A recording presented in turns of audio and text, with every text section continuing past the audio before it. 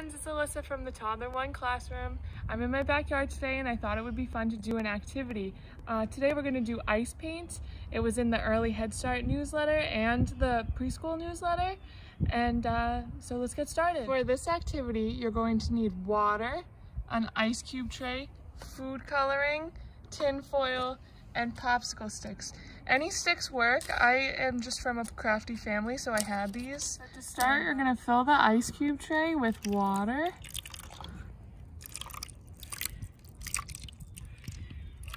Now that all the spaces have water in them, you're going to pick your food coloring and put a couple drops into each one. And it will turn the water a different color.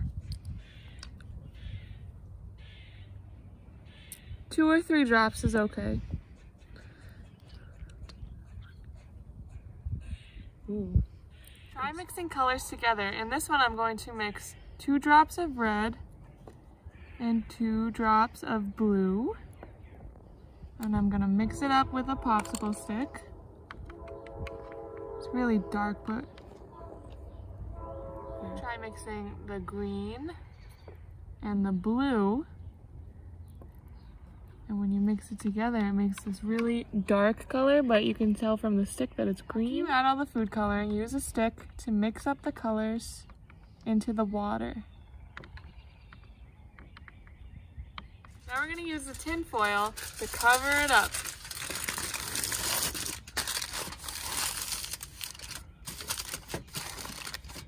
You're gonna use your popsicle sticks and poke it through the tin foil into the ice cube tray. You can kind of feel where each space is. Now that you have all your popsicle sticks stuck into the tin foil, into the ice cube tray, we're gonna go inside and put it in the freezer until it freezes. Now I'm gonna put them in the freezer.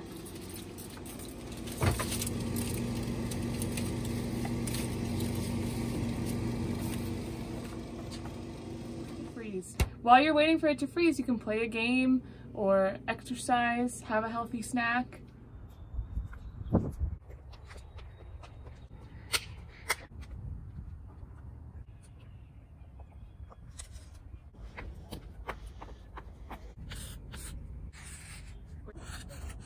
So I just took this out of the freezer and it took like an hour. Some of my sticks didn't stay in the ice.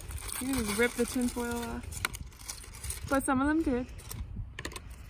So this is what it looks like when you take the tin foil off with all the sticks and the colored water. Now I have some paper and I'm gonna test it out. Let's start with the blue. Oh, it looks like it works.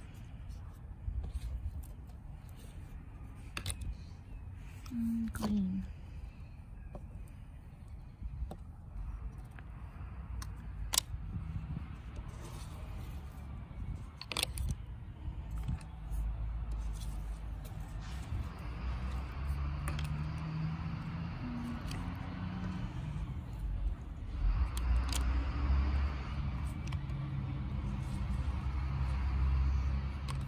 And so that's how you do ice paint. I hope you enjoyed it.